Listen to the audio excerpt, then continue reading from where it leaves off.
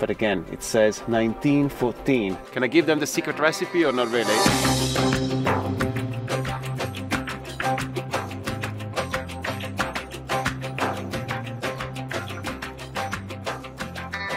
It's 6 o'clock in the morning here in the desert. It's still dark outside, bloody freezing. I couldn't sleep all night. I signed up for a tour to see the desert at sunrise. It has to be amazing to justify waking up at 6 o'clock in the morning. After a short ride on a pickup truck, we got to our first destination to see the sunrise, just behind me.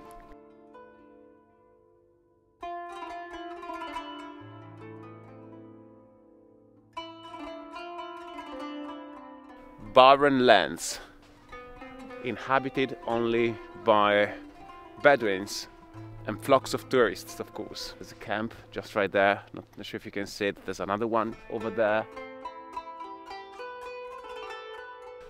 And this, my friends, is how every morning the heat of the sun takes over freezing cold of the night and brings life.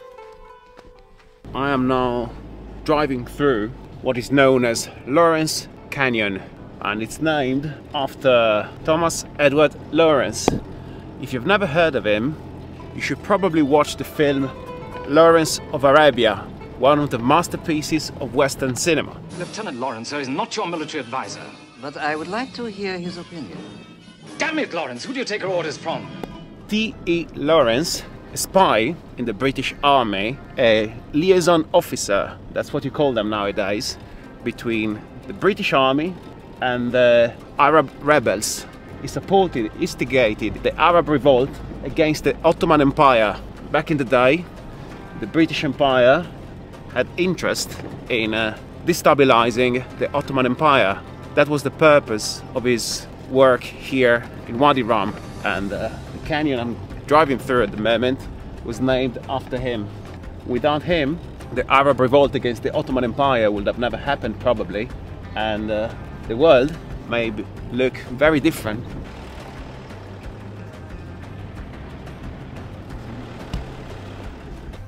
Lawrence Canyon. I don't know if you can hear the echo.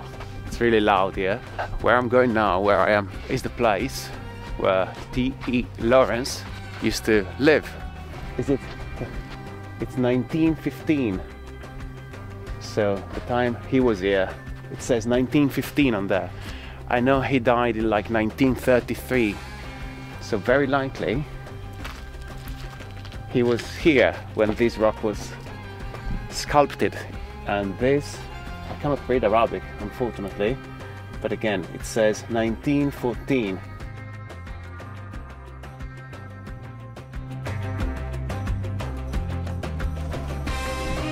Sugar please.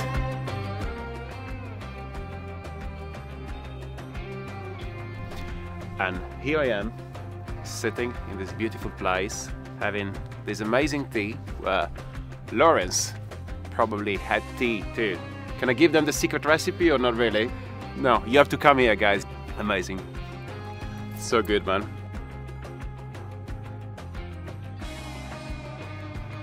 Among the many amazing things I've seen here in Wadi Rum, I'm not sure if you can see it, the landscape just behind me. Anyway, what I wanted to show you here are these inscriptions in the rocks that were made apparently by the Nabataeans, the population that used to inhabit these lands before the Roman invasion, so more than 2,000 years ago. I don't know if you can see them over there. They're like camels or other animals. There's something that seems to be a dog there.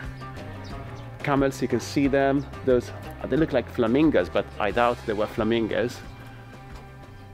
Can you imagine that where I'm standing right now, 2,000 years ago, some man was making these inscriptions more than 2,000 years ago.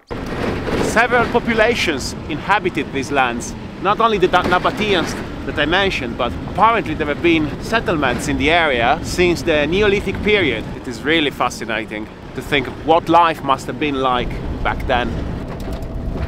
And eventually I am back to the camp. Oh, breakfast, fantastic, thank you very much. Here you Hello go. guys, my name is Ahmed. I am living Wadi Rum, and Mr. Stefano, it's famous in the world. Inshallah. There you go. Thank you very much. Shukran, my friend. Breakfast time, guys.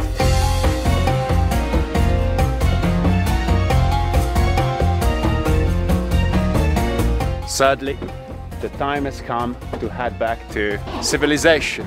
I really wish I could spend more time here, but Aqaba is calling. Goodbye. Very nice to meet you.